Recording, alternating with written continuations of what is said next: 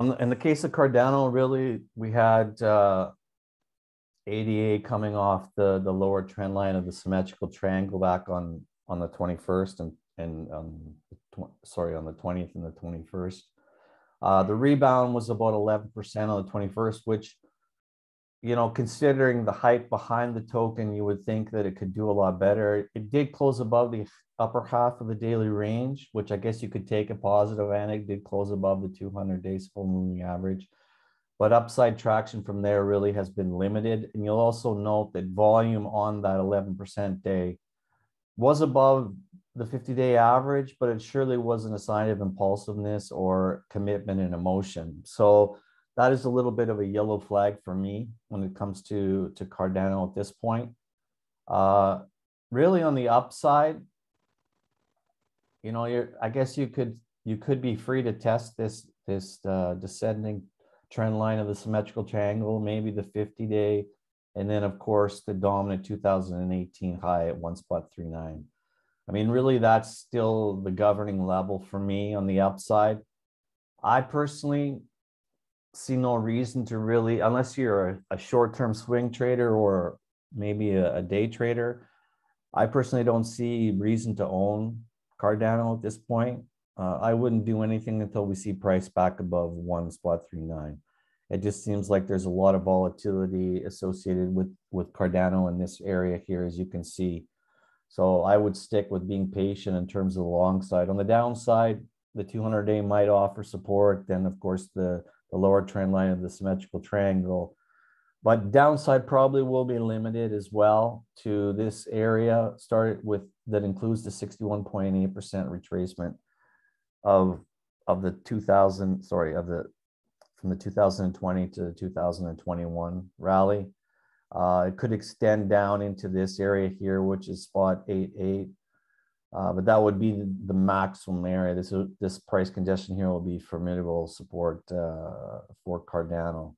So at this point, you know, I would rather use our pullbacks into the lower trend line of the symmetrical triangle as an entry point rather than buying now off here, and then use the stops down at here, or add if you're a more aggressive trader.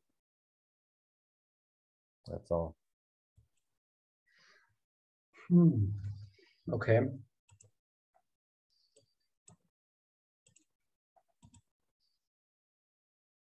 Right.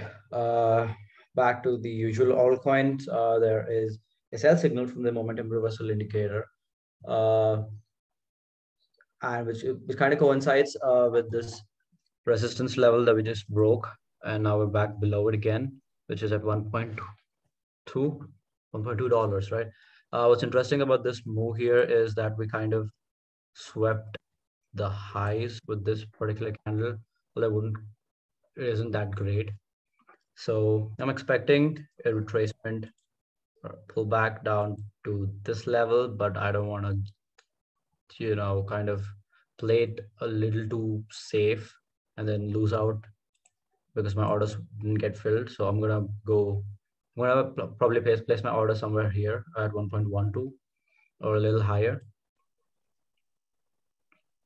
Yeah, actually, so the reason why I kept it here is because of the swing lows here, right? So I could either place my orders here or here, but typically I'm looking at Cardano price to sweep the highs here at 1.37. But if I'm being a little too optimistic, I could place my take profits here at 1.40 or 1.50, although I don't think this is going to happen. It's not realistic. So let me just bring it down to this. As for my stop losses, seems reasonable. Yeah, right. This is what I'm looking at. Approximately a 3% pullback, and then a 20% upswing. From an on-chain perspective, this looks impossible due to the cluster of out-of-the-money investors here, both from a higher time frame and a lower time frame, right? It feels like there's a lot of resistance at 1.34, which comes around a little below my take profit level, 1.34. But yeah, unsure if Cardano is actually going to make it, if it's going to reclaim its Rebel Coin title. So it's a good coin to keep an eye out for. It's interesting to note that you said around 134 there was heavy resistance. Yeah, the average price 134. That is just above the upper trend line of the symmetrical triangle. So any attempted breakout from there, it looks like it's going to be met with some heavy resistance. Nice confluence. Interesting. Yeah. Yeah. Okay. I don't see anything else for Cardano except for these massive resistance. That's probably going to prevent its upswing beyond 1.37. But up to 1.37, I think we should be good. A 20% upswing.